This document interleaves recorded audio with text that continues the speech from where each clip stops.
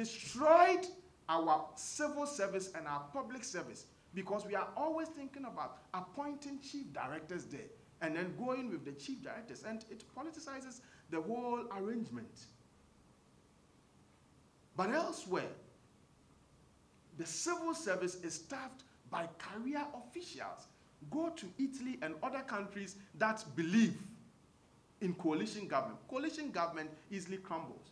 And Italy, for instance, the country itself can run for about 3 months without ministers, without government. When coalitions are abandoned, the country itself runs. Why? Because they have career public and civil servants who know which policies were being implemented, and they can continue without ministers.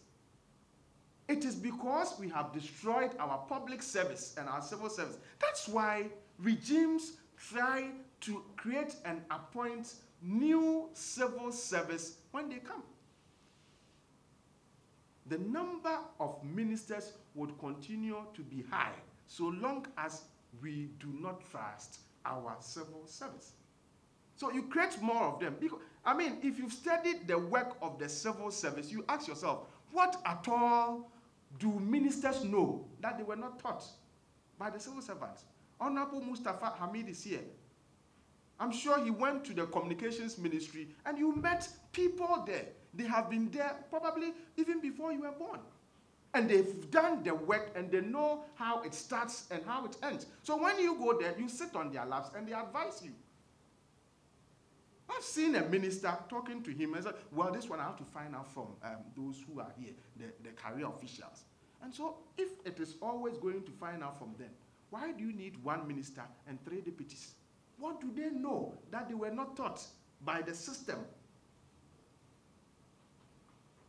We appoint so many of them as a way of creating our own civil service. Why? Because we don't trust them.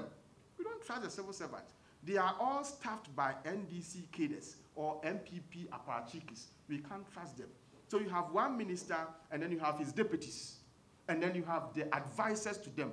They have consultants, and they have advisors to the consultants. All of them are being paid by the state. Whilst the public servants and civil servants continue to go to work every day without doing anything, and every month they receive salary, pretending to be working, government pretending to be paying them.